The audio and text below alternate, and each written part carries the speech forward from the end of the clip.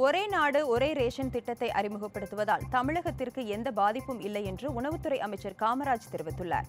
சென்னையில் செய்தியாளர்களை சந்தித்த அவர், தேசிய பொது விநியோக திட்டத்திற்கு தேவையான அரிசி மற்றும் கோதுமையை மத்திய அரசு வழங்க உள்ளதாகவும் விளக்கமளித்தார். இன்றைக்கு 2016 அது அமல்படுத்தப்பட்டு 2 ஆண்டுகள் ஆகிறது. தேசிய உணவு பாதுகாப்பு திட்டத்தை அமல்படுத்தினால் இந்த தமிழகத்தினுடைய பொது விநியோக திட்டம் அப்படியே பாதிச்சிடும் அப்படின்னு சொல்லி எல்லாரும் சொன்னாங்க. ஆனால் 2 வருடங்கள் ஆகிறது. எந்த விதமான பாதிப்பும் இல்லாமல் அந்த திட்டம் அப்படியே சென்று கொண்டிருக்கிறது. இந்த திட்டத்தை பொறுத்தவரை எல்லாருக்கும் உணவளிக்கணும்.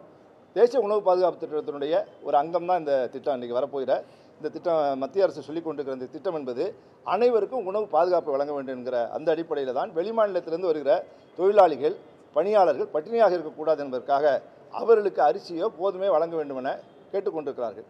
அந்த அரிசியோ கோதுமையோ அவ்வாறு வழங்கப்படுகிற அரிசியோ கோதுமையோ மத்திய தொகுப்பிலிருந்து மத்திய அரசு அவங்க நமக்கு கொடுத்துறாங்க. திரும்ப